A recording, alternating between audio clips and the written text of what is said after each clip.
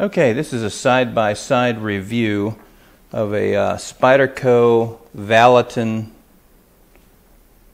sub-hilt, the Italian inspired Spyderco stiletto kind of gadget. This is going to be factory versus Chinese knockoff. So the Chinese knockoff is on the right here. That's on the bottom right now. So I'm going to spend a little time on these boxes, as little time as possible, just noticing whatever on the box. I'm not going to go into tea leaves too much on it, but like a lot of them, you'll notice that the barcode runs right up against the Arabic numerals on the real, and they leave this space here on the fakes. They just continue to do that. That's one of the ways you can usually tell. There may be some fakes out there that get the barcode where it runs right down on top of the numerals, but usually they don't. The rest of the box, the real one is on the left. I'm not going to spend a lot of time going over those kind of things as far as the colors and it's just to me it's ridiculous because, like I said before, all the boxes, either fakes or reals, are printed in China. So, okay, so let's unbox them here. Here is the real one. It's in a bubbly wrap. And the fake is on the top, and this is a common way for them to package these knives. Sometimes it's even worse than this thin stuff. This knife was about $25, I think. So when we get done, I'm going to tell you, it is a really awesome knife. This is the fake for 25 bucks. So that's with shipping from all the way across the world, 12 hours away, time zones. Here's the real one. It's in the typical Spyderco, bubble wrap, fitted sleeve, which is pretty nice. It works, and sometimes the Chinese will ship it in a fitted sleeve, but the fitted sleeve is the bubbles aren't lined up like this, and it's just thin and it looks dirty, but this is the typical Spyderco fitted sleeve thing. It's got the little piece of paper in it that they always put the education thing. I don't usually go over that looking for a lot of typos and stuff. I don't really pay attention to them. So here's the crinkly wrap. If Spyderco sometimes puts them in this sleeve like this, but if it's not going to have all these crinkles in it. It's going to be perfectly flat on both sides and clear. It's going to have, this is thin, almost like what you used to get, cigarette, 20 pack of cigarettes in. It's thin and crinkly, and this is a Chinese sign right here. I've never seen Spyderco use anything like, they use something like this, but it's very well fitted and it lays flat and it's clear and it doesn't look like this. So we'll pull that knife out, and we'll pull, like I said, I'm not going to compare the education things. The only thing I really do pay attention to, and this has the characteristics of Chinese versus real. So the Chinese is on the top and the real one is on the bottom. And what you can usually tell is that two things you look at for the foam. Is the foam thin and flimsy? And can you see through it? And does it fit the bottom of the box? So if you look at the real one on the bottom, you see this space here. The real foam on a real Spyderco never fits the box. And it doesn't matter whether it's a little box or a bigger box or this big box. There's always a space here where you can see the bottom. The Chinese, they've corrected that flaw. Theirs fit perfectly. If anything, they're usually a little over big. Now, so when you pull it out, the other thing that usually about the Chinese foam is that you can usually see through it. So there you can see, and it's not a very bright day here, but this is actually maybe thicker than some of it. But if you'll look, you can see that white space through there. It's thinner foam. When you pull out the Spyderco foam, turn it up, you're not going to see through it. It is a much denser foam, has a total different feel. So you can't see through it, and it doesn't fit the bottom. Those are characteristics of real versus fake. That's all I'm going to say on boxes. Now, these knives right here, this is probably the biggest difference I've seen as far as how they put these knives together on a clone versus a real knife. The clone is on the top and the real is on the bottom. They've got, for some reason, they put the clip on the wrong side on the clone. I don't know why they did that. But, this is a stainless steel and a micarta, black micarta scales. And they did the same thing on the, you can see obviously a finish difference, which we're going to go on. You can see they did the same thing on the fake. Let me start off with some weights. And then I usually don't use a caliper, but I am on this because there's such big differences in how they did the manufacturing of these two knives. So the real one weighs 180 grams.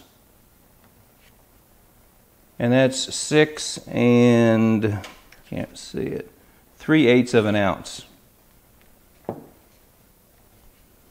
The fake is 194 grams, you know, about half a gram, about half an ounce more, about 15 grams more, 180, 195. And it's 6 7/8.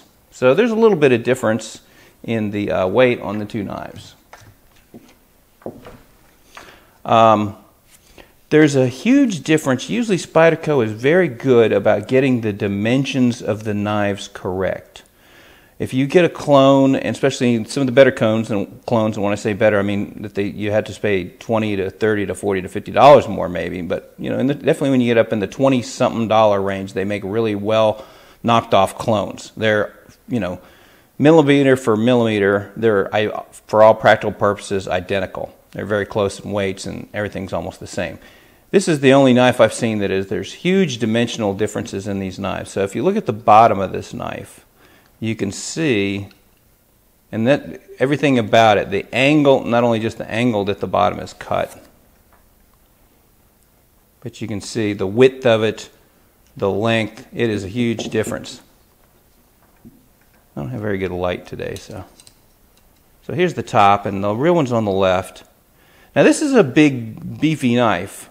You can see, so the real one. So this one makes it even bigger and beefier. This having all these things off, you can see how much difference there is in the bolsters. I mean, it's a huge amount. There's obviously a finish in the micarta difference. The micarta on the real one is really, really well done. I mean, it is just, it's mirror finished, and it is well done. It's beautiful. I mean, for a micarta, it's just really nice. It's not really super functional, but because it's, you know, this is kind of a slippery knife, but with that like this. Here's the finish on the micarta on the clone here. And they left it, you know, and there's some machining marks, sanding type marks. You can see up at the top here. And it's just left as a satiny finish. Of course, you could finish this off, and it would be nice. The clips are very similar. I don't know why they mounted this on the wrong side, and I didn't want to change it because that's the way it came right now, so I'm not going to move it around. You can see the clips are very similar. The one on the fake on the right is a little smaller. You can see that the fake has got a ferrule, and there's not one on here. And there you can see, hopefully, the difference in how big these things are. And I'm going to tell you, this knife is big enough. You don't need it. It feels good in your hand for being so big, but you don't want to. It's not one you really want to get a lot bigger, like this thing. This thing feels very chunky. This thing, as big as it is, feels good and is, you know, very svelte for what it is. It does have a. If you look at the handle, it does have kind of a Italian-inspired kind of stiletto kind of look and feel to it. And it's got a nice flare at the bolster, and it's got a little flare down here, so it feels good in your hand. This knife really does. So it's a very polished knife, and it deploys super fast, I think, because of the geometry between this hole and this pivot and how it's just perfectly set up to be lightning fast. Even though this knife out of the box, and it is still very stiff, it just flips like crazy. So if it was looser and more broke in, it would be awesome. And all these fit and finish on these things are pretty good if you feel the difference between the micarta and the stainless. How it fits along here, very nice. So I guess what I'll do is I'll get out my caliper here. I'm going to do this in millimeters. And I'll do some comparisons maybe of some differences here. Let me see, I'm 9 minutes into this. I want to move along here. So on the end here,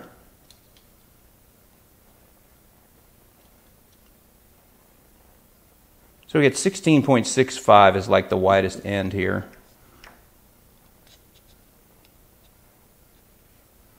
and we get 14 1/4.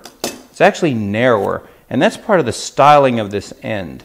Is they really did, if you look at how Spyderco did the styling on this end of this knife, they did some sort of complex, you can see it kind of flares out at the end. It gets wider on the end. And then it has a wedgy shape, you know, front to back. And then on this very tip, you can see kind of a complex move they made on where these two lines at the top meet. They've laid it down a little bit. And this is styling, and also the way it feels in your hand is really nice. They haven't done that on here. So they did a little bit of this, you know, they tried to capture some of the idea. They did make a little bit of a wedging from the front to the back on there. I'm not focusing worth a crap today because the light is weak. And then on the end here, they did try to do some of that, but not to the same extent. So what you got is actually this end is a little skinnier in thickness and everything. But if you look at these areas, like, so let's look at the belly here, how wide it is on this particular knife. And I'm just going to measure this micarta. So it's 21-25 across this area right here. And on this guy,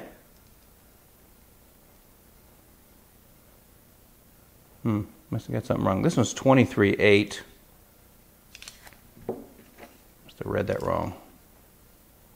The glare out here is going to get me messing around.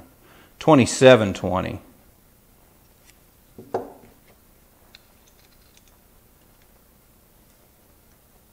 23. 5 millimeters, 4 millimeters difference. 4 millimeters, you know, 1/6 of an inch.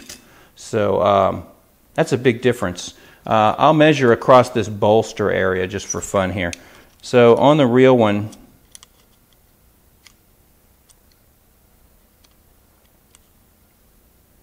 it's 29.70 across this front of this bolster. This is a huge amount here.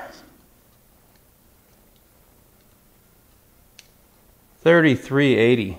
So almost about 4 millimeters of difference. 4 millimeters of difference. That's you know, 1/6 of an inch. So that's how much wider this is. All the dimensions on this knife are kind of carried that way. It's the only thing, it might be a little thinner. Let me measure the actual thickness of the handle right here, because actually the side-to-side thickness seems like it's a little smaller. So across this silver thing is 15 millimeters wide.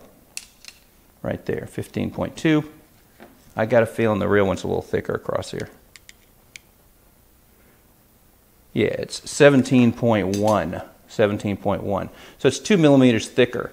So when you pick this one up, it feels thicker side to side than this one does. It's thinner, but all these other dimensions are way off, and they're way off. The blade is kind of about the same. The fit and finish of the knife, this is a kind of a, it moves very smooth, but it's kind of a thick motion. It's not been broken in or anything at all. This one is very similar, with the exception of when it goes down, it feels like it's bouncing against a plastic or something in there. So I've looked, and the only place it looks like it closes back on is on this pin. So when the knife closes, the back of the tang rests against this stop pin. And I think it's the angle that this thing is cut, because this is where, this thing right here, actually there's a pin mark right there. Come on, focus. Yeah, you can see where that pin mark is making. Let's see if it's on this one.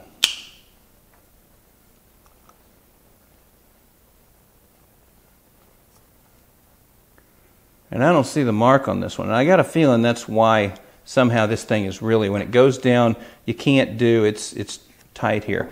But when this one is closed,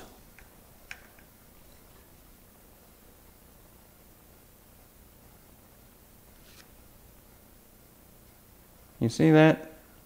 That just kind of, it's a little spongy there. Lock up, forward, back, side to side, solid as a rock. The other little niggling thing is these guys, these countersunk screws, they're not really countersunk, they're sticking up above the surface. You feel them when you run your finger across. When you grab hold of Spyderco, and you run the finger across, these are perfectly countersunk. You can't feel the screws sticking up. If you just run your thumbnail across there, it goes across smooth. So one of the things that other people have noticed, and I really wish they wouldn't do this, I wish they'd just pick, like, you know, tip up, tip down, and not drill a zillion holes in. Because this knife, as far as I'm concerned, they can leave this clip the way it is and take out all those other 3 sets of 3 holes. It would look a not nicer knife. They're trying to accommodate everybody, and they kind of screw up the looks of the knife. The blades are very similarly ground as far as just looking at them. Of course, metallurgically wise, you don't know what this is, what the fake is. But it's a similar thing. The little grind down area here at the tip is not quite as accentuated on the fake. This video is in 4K, by the way. If you have a 4K setup, you can look at it in a lot of high detail. You can see the logo there. I forget who makes this. This is a kind of a special version, and I forget the designer's name, but there's his logo. This is very sharp too. The Spyderco is extremely sharp. The knockoff is pretty sharp too. Most of the knockoffs, they get pretty sharp. So you can see, you'll be able to appreciate it here. I hope I don't cut myself. You can see it's not quite as prominent. This fake's on the top. It's not quite that little grind down tip to make a little thinner tip. Is not quite as they did it. They made an effort, but that's about it on the fake. The finish on the fake, though, on the blade is very good. Fake's on the bottom now, and they got the. You can see the logo they got there. It's very similar. Fake's on the bottom. The blade thicknesses are about the same. I'm not going to caliper those things. You can see that the real one's on the left. The jimping is a little bit different. I think this knife, because in this tang area, top and bottom, they leave it very smooth. I think the jimping on this knife, if you're going to use it for anything, especially if you were trying to protect yourself with it, that actually the fake jimping is better because, oh, come on now.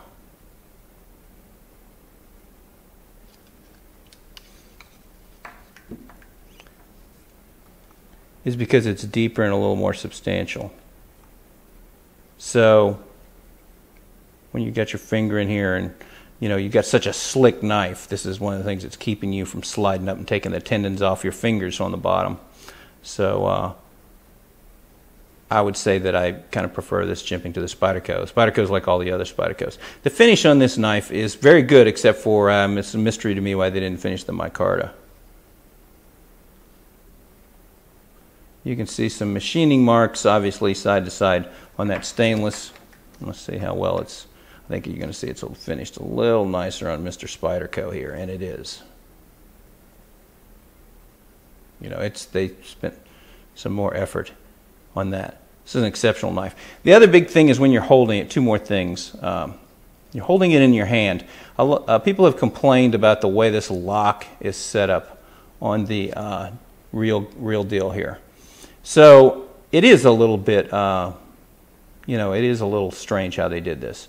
But when you're holding it in your hand, especially where it falls across the middle of this second digit, and the whole knife is so smooth, it doesn't really bother you. You don't really feel it. So this is more of a, kind of a people cosmetically kind of dissing the knife a little bit, as opposed to a functional issue, because when you put it in your hands, you don't really notice it at all. It's not egregious. It's this little point. And one of the reasons why it's not a problem is that little point there on the end of the lock release it's not sticking up real high, and they've rounded the end of it off. Now here on this guy, this whole lock area release sticks out much further, you can see, and it's much more substantial and bigger. So that when you grab this one, you're feeling a little more. It's not terrible, but you definitely have a feeling of where this point is right here.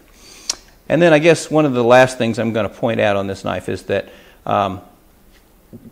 when you run your finger on the inside, how they finish the stainless steel on the inside of these pieces of stainless, is they've rolled the edge And I don't know if you'll be able to appreciate it if we can catch the edge. If you'll see how much it reflects on the edge, that shows you the amount of roll kind of it is. So it's smoothed off there. It's still 90 degrees, but they've sort of chamfered the edge off a little bit. So all these edges, when your hand is in there and it comes in on all these edges, it's not like a razor that you'd worry about cutting yourself on at all. And then it just feels smooth and finished. Now this guy, and I've got a Vallotton, which is worse than this one, but it is, and they did that one on purpose. They actually want to make it sharp, I think, on the inside. This edge is broke over pretty with very little camphor on it. And I mean, you can hear my finger catching on it. It's kind of sharp. All these edges here. All these edges are so when you grab it, you feel all those edges, whereas on the real Spyderco, you pick this up, you don't really notice those edges because they're all smoothed over. The knife itself is a little bit stiffer out of the box, but it still flips open super easy. I would say this is an awesome knife for the amount of money they're asking for it, because you're talking 8, 9, 10 times difference in pricing between these two knives. So if you're amenable to carrying clones and you don't mind carrying a Spyderco knockoff, this is a pretty good deal. It's a very substantial piece of steel. I don't know what it's made out of. I think they probably claim something like D2 on this, on usually a lot of their knives, and they have access to D2. This is probably a D2 knife, but this is a pretty decent knife for the money. I like real Spydercos. I just get these guys to review them and then move them on someplace. They move on, but because I don't keep them. But this is a lot of difference in money. This is obviously a more polished and more finished off product. So I think that's about all I want to cover on these knives. If you have any questions or any comments, feel free to leave them, and I'll try to respond as quick as possible. I usually get to those pretty fast, and I'm interested to hear what you have to say about this. If you have a 4K monitor, you can watch this in 4K. If you do, I'd like to hear what you have to say about how the 4K comes out. And thank you for watching.